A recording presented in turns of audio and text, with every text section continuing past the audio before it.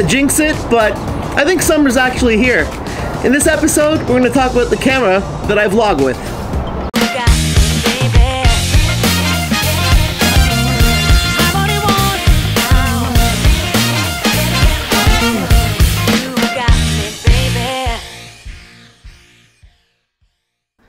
Hello once again, everybody, and welcome to this thing I call Chosen Idea. My name is Marco. I'm a creative generalist.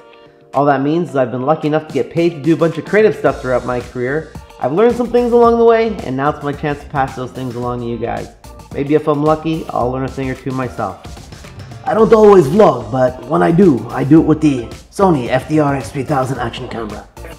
That was my horrible impression of the most interesting man in the world, or otherwise known as the Dos Equis man.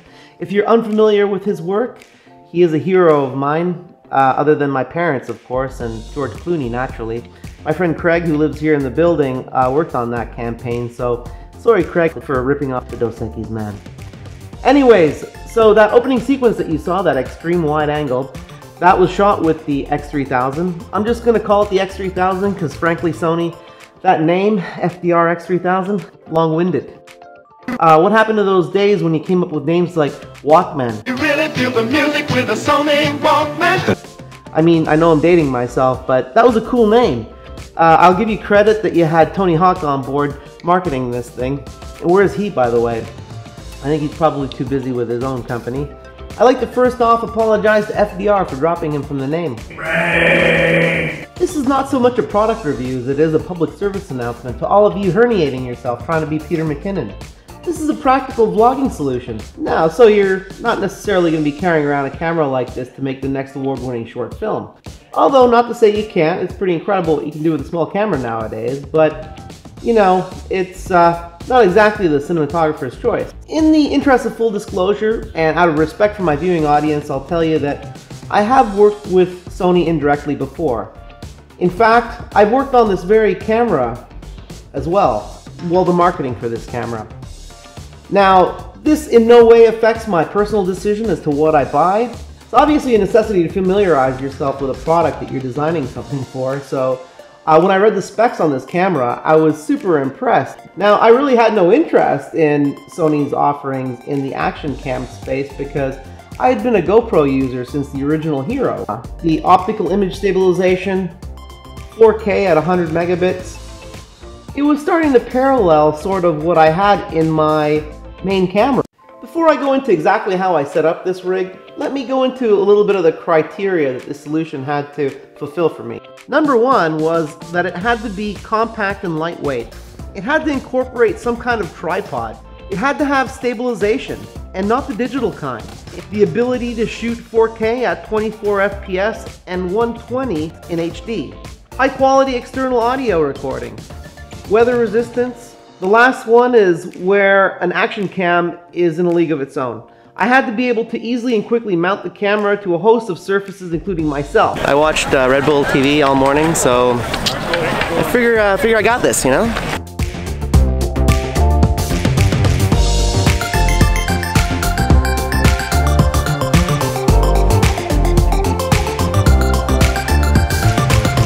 It's hotter than that. Yeah. It's way hotter than 20. Yeah. Okay. That was interesting. That was a wasp on the lens, by the way. This is just in-camera stabilization. I'm at my parents' house, and I'm showing you my vlogging camera. Say hi, Dad. Hi.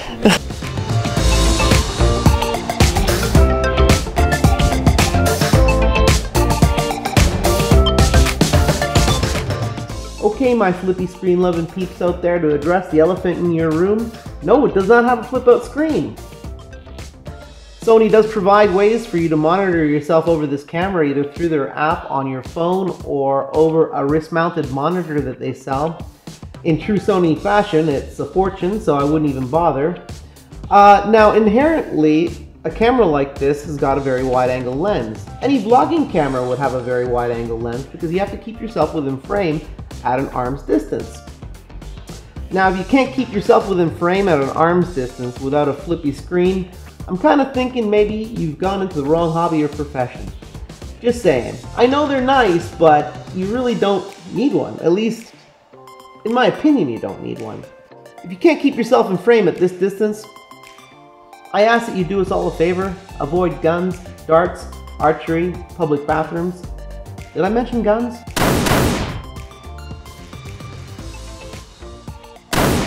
Like I said, this solution is for me, and maybe after seeing that list of criteria that I had, some of the groans from the peanut gallery aren't as loud anymore. Anyway, let's get into how I set this thing up. So let's start with my tripod solution. This is the Manfrotto Pixie. I love this little thing. Super solid, Red Dot Design Award winner. This little button here, when you push it, it's a little quick release thingamajiggy for this ball head. I've had no problems whatsoever with it. On top of the Pixie, I mounted a mini Arca Swiss style quick release.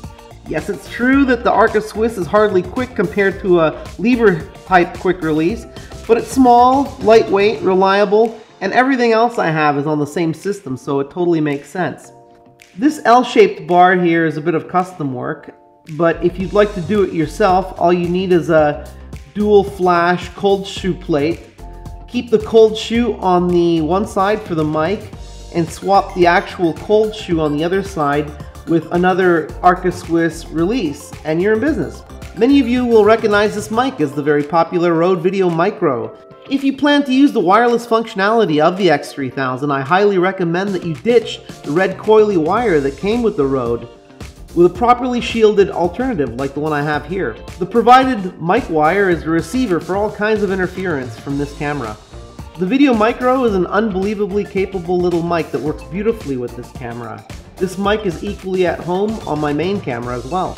Now, most action cameras at this level, of course, are going to allow you to go underwater with them. The X3000 is no exception. Sony provides this underwater housing that's good for 60 meters or 197 feet. Now, of course, if you've got this housing on the camera, you don't have access to the external microphone input here at the back. Not that you'd be using an external microphone underwater necessarily anyway. But if you want more protection for your camera and still want to utilize this external microphone input, you could buy another one of these and cut the back off and remove this door. A lot of users have done that. What I opted to do was buy this lens protection here. This is a real glass lens protector.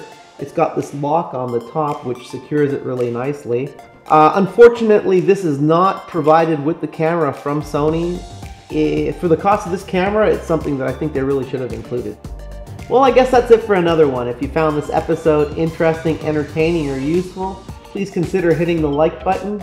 If you'd like to receive email notifications of when I post new videos, please think about subscribing. I'd like to leave you now with a little thing that I put together from a recent trip that we did to Quebec City. Oh yeah, keep working to make your chosen idea a reality. Until next time, peace.